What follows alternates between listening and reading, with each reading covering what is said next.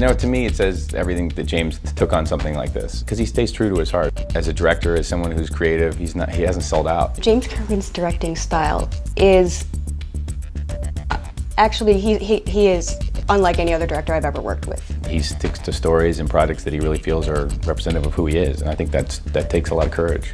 I first met James Kerwin. He was making a film called Midsummer. I happen to be the film commissioner in North Texas. I did a little bit extra than most film commissioners do because I saw something in James more than I saw in other people that came into the office. He listens.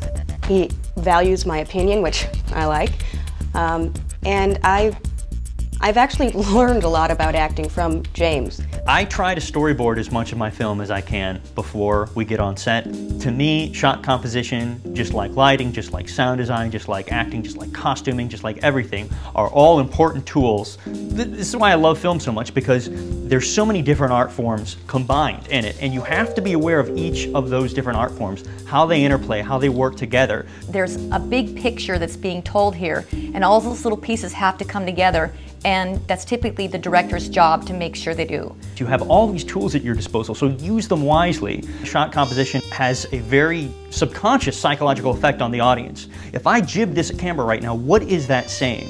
So I try to approach every single camera movement that I make with that particular question in mind. Two of my favorite directors are Hitchcock and Kubrick, and one thing that they did a lot of is be extremely meticulous and pay attention to the details. He's very strong about what he wants to put on the screen, but he's flexible to realize that that's not the only way. I'll ask him certain questions like, well, you know, do you think that she's a product of a broken home? And he'll like get this look and be like, what do you think? At every step of the way, there are going to be things that other people see that I don't.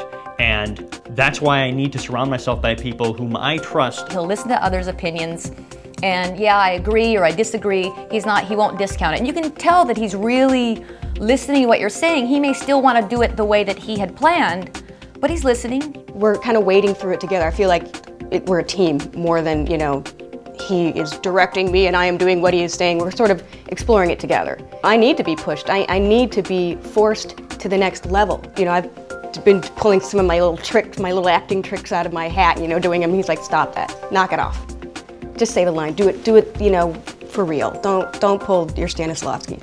The only thing in this industry that's more powerful than money or distribution deals or whatever is your loyalty, your reputation, your integrity as a person. James is one of the few people in Hollywood that to me has principles and loyalty and the type of things that I see that I want to be surrounded by. The people that you choose to work with and surround yourself with are everything.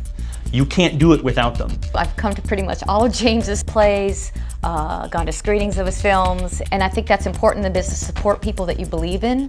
I'm very, very pleased to be working with him finally in the direct capacity. You have to have people who are loyal to your vision, and at the same time, you have to have people who are inherently talented themselves enough to be able to make that vision come to life. I like people participating in the creative process. You have to stop short of directing by committee, because while film is a collaborative medium in one sense, in another sense, in an artistic sense, it is an auteur-based medium. So balancing those two things is a challenge.